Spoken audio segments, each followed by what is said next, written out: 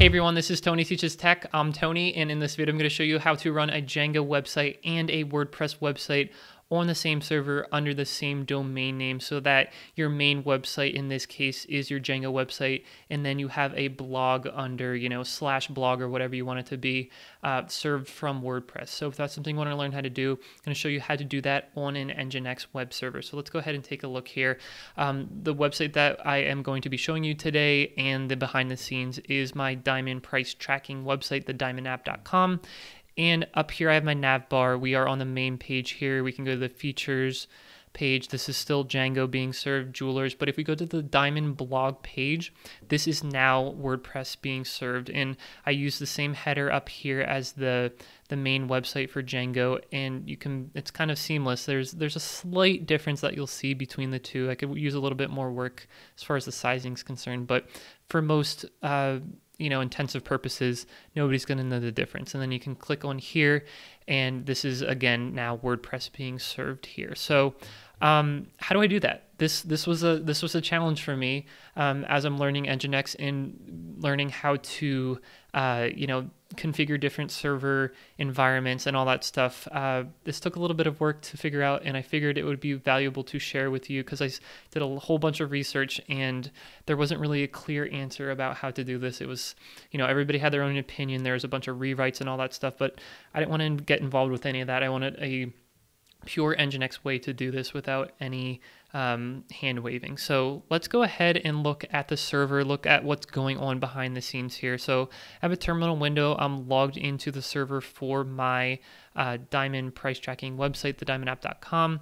And let's take a look at the configuration file for Nginx for this website. So we'll open that up and we'll just walk through here real quick.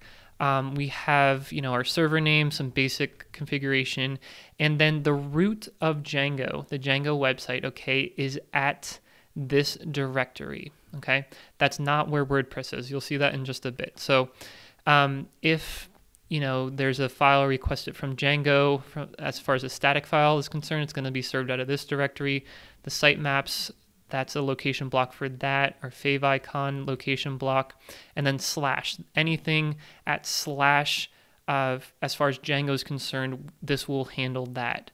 And that is just basically a mapping up here to a Nginx socket, which is located in that same directory for Django. So that's that. And then under that block, under the Django location block, we have the location block for our blog. And in this case, I decided to as you can see, if we zoom out a little bit here, name our subdirectory on our website Diamond Blog, and this can be whatever you want. It could be blog or whatever. So we have our location block here serving WordPress, and this is we'll just walk through again line by line, see what's going on here. So instead of using a root keyword, we're going to use an alias keyword, because an alias keyword essentially maps this directory, this virtual URI directory, to this location on our file system. So this is different from the location of Django. So if we go to this location on our server, let's take a look here real quick. If we do an ls of that location, you'll see all of my WordPress files here. So we'll open that back up, and that is why we're using alias, because we want to map excuse me, that location to if anybody goes to thediamondapp.com/diamondblog. Okay, so next up we have our index file here. In this directory, it's going to look for an index file by default. And then we have our standard try files line here. So the URI, that's anything after the domain name. It's going to look at the URI with a slash, and then I found it necessary to add repeat the same location.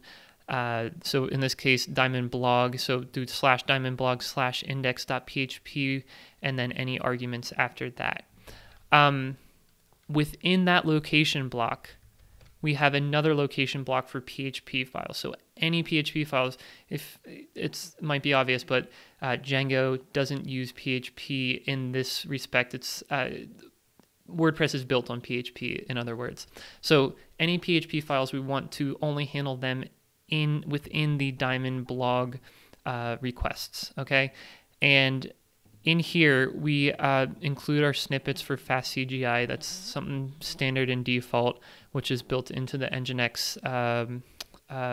If you install Nginx from a package repository, you'll get that for free at this location.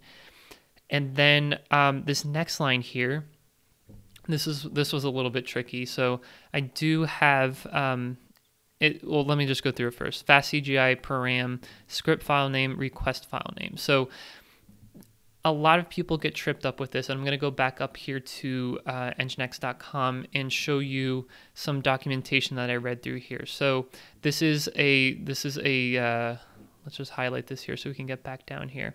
This is a page about pitfalls and common mistakes with Nginx. So if we go back down here, most people will try to, if you have a location block for PHP within a location and you're using an alias, most people will try to do a fast CGI param with the script file name that's document root, append it to fast CGI script name.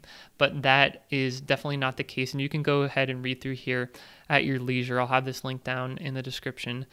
What you want to do essentially to get the proper path on your file system so you don't end up with 2 slashes in a row is to just pass the request file name. So that's what we're doing here back in our terminal window, just passing the request file name. And then finally, this last line here, WordPress prod PHP handler, that is our Unix socket at the very top, our upstream for serving PHP files using PHP 7.4. So that's how that all works. I'll have that code snippet for you down in the description below, so you can copy and paste it and modify it as necessary.